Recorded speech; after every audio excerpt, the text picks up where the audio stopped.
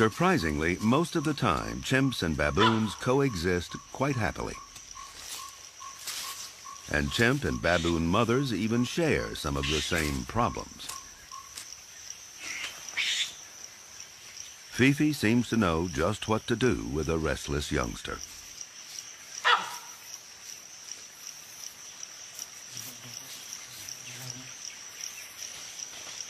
Faustino can only sit and watch as once again his younger brother gets all the attention.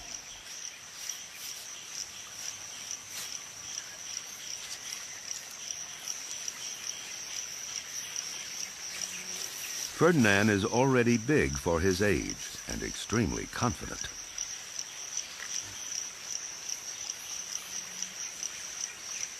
He's bold enough to tease a large male baboon.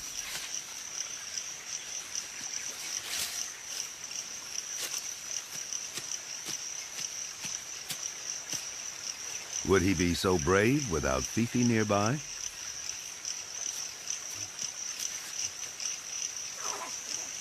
Meanwhile, Faustino has found some younger baboons to play with.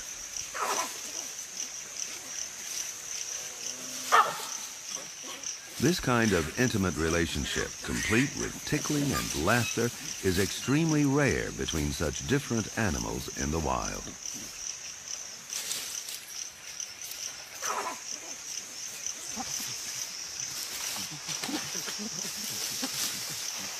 Fifi is not an overprotective mother, but she keeps an eye on Faustino in case he gets in trouble, which he seems determined to do.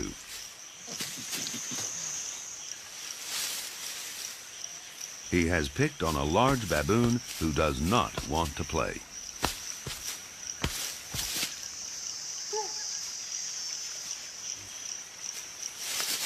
That's enough. Fifi collects Ferdinand, then calls to Faustino.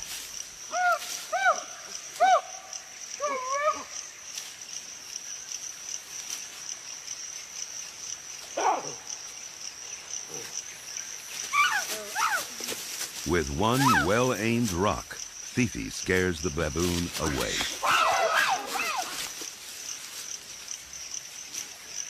A few minutes later, the aggressive baboon returns and attacks a young mother.